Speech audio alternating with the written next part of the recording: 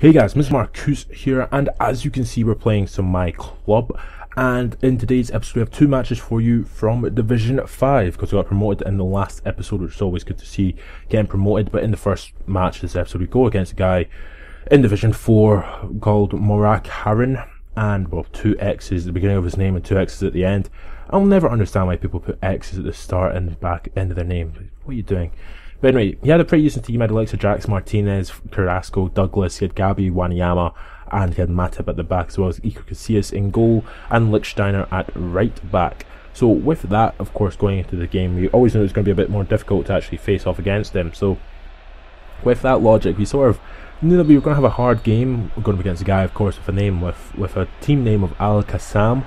And I actually checked where he was from just to make sure that I wasn't going to be facing someone that I knew I'd be having some lagged connections with, because, you know, if they're in the Middle East, they're a bit far away from me and stuff like that. Like, always, it's not really an excuse, but it is sort of thing. If it does lag, then I know why, basically. So I just checked to make sure, and he actually was from the Middle East, which was always interesting to see, because, well, for the Middle East area. He wasn't directly from the Middle East, but he said he could speak Arabic on his profile, so I would assume he probably was.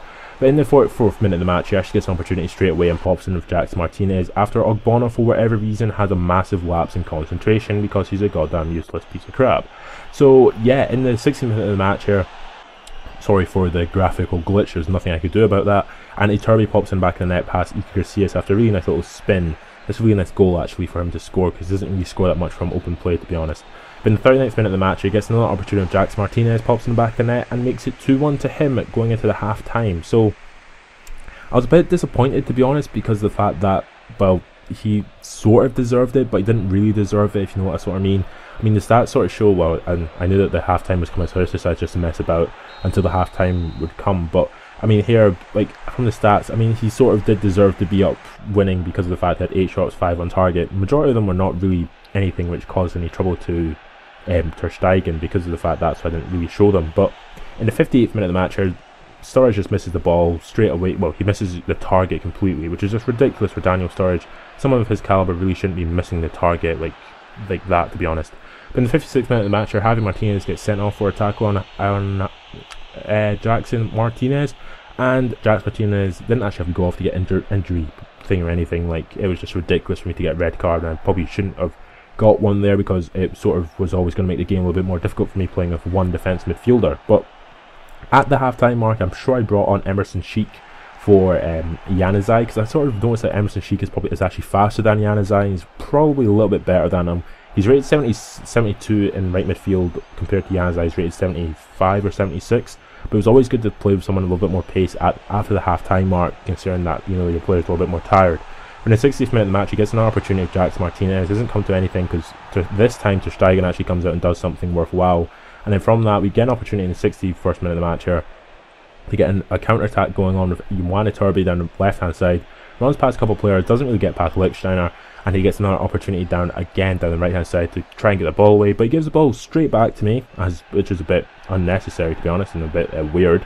And Iturbi gets another opportunity down the left-hand side, gives it to Burnett. Burnett plays a nice through ball through to Daniel Sturridge. Sturridge gets an opportunity, gets his strike away, hits it off the post, comes to nothing, but then the guy, unfortunately, sort of hits off the post, hits off Sturridge after he tried to clear it, and it went in the back of the net. So quite fortunate there to get a 2-2 goal, and then, well, to get the equaliser. And then from the 70th minute, he probably should have popped in the back of the net to score there with Carrasco, but sort of messed it up ever so slightly.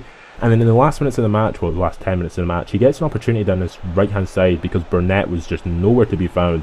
Ogbonna's running to middle, and then Martinez was running, and I have Subotic to mark him, and Subotic was like, nah, I'm not going to mark him today. And he nearly scores from a cross to give him, well, would have given him a 3-2 probably win.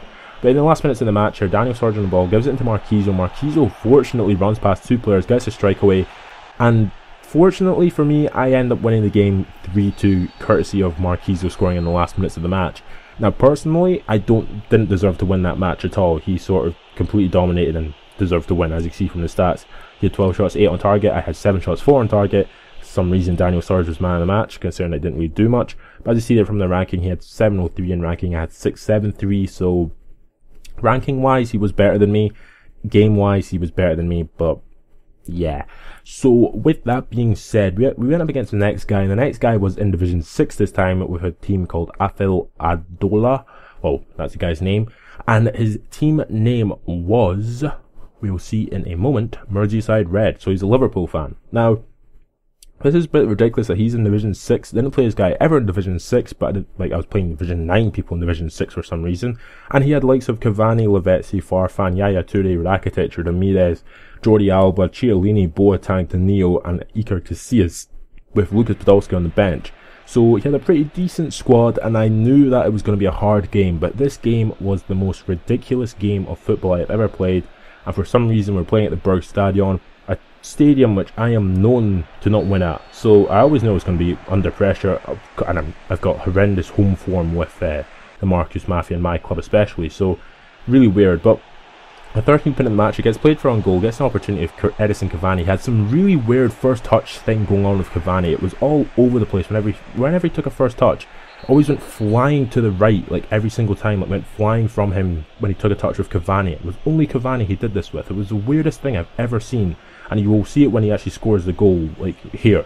Like, what is he doing there? Like, I don't even know how you even do that, because he just continuously did it every single time he got the ball, and I just could not expect it to come, like, to happen. So, like, he does it here again, runs past Neven Subotic, gets the strike away, pops in the back of the net. For some reason, Subotic just never does his marking job properly, but, yeah. So, yeah, I mean, this game was the most ridiculous thing I've ever played. For some reason, it just would not play for me at all. At halftime, 0-0, 0-1 to him, and I had 0 shots. He had 4 shots, 3 on target, and then I got an opportunity in the 63rd minute with Iturbe, hit it wide. He takes one opportunity in the second half, and he pops in back of the net, and you'll see what I'm talking about. As we see here, him on the ball with Cavani, plays a ball through to Lavezzi, and the most ridiculous thing is that Ogbonna could just intercept it, but Ogbonna is like, no, I don't want to intercept it, because he's just so goddamn lackadaisical. It's like, what the hell are you doing? But anyway, in the 76th minute of the match, Sturridge on the ball plays it into Emerson Sheik, who had brought in as a substitute. He tries to get past a couple of players, doesn't come to anything, and Ramirez steals the ball with me. Now, for some reason, this guy only got like 2 yellow cards in this match, where all he did was continuously foul me. Like, his fouls were extremely clever when he did foul me. Like, he didn't just foul me whenever he wanted to, but like, his fouls were extremely clever, like ridiculously clever. But as you see here in the 80th minute of the match, Turby on the ball plays it into Daniel Sturridge. Again, Chiellini was there just to intercept, and he played a long through ball straight, well, not a long through ball, but a clearance straight to Jack, well, basically into Jack Cork eventually. And then I get another opportunity with Marquise on the ball, plays it into Emerson Sheik this time. He tries to run away from 2 players. I try to get a shot away, and Chiellini's just there again to intercept, and then he ends up getting, well, clearing the ball again. And this time the clearance comes to Edison Cavani, and Cavani just runs away from Jack Cork, gives it to Jefferson Farfan. I go flying in with a tackle with Javi Martinez. Again, he gets the ball away from me again. For some reason, Jack Cork just goes, I'm not going to bother actually defending properly. Plays the ball into Edison Cavani, and then he scores the most ridiculous finish I've ever seen, with Cavani's back to the goal, and he ends up just swiveling on the spin and popping in the back of the net to give him a 2-0 lead with like 2 or 3 minutes remaining.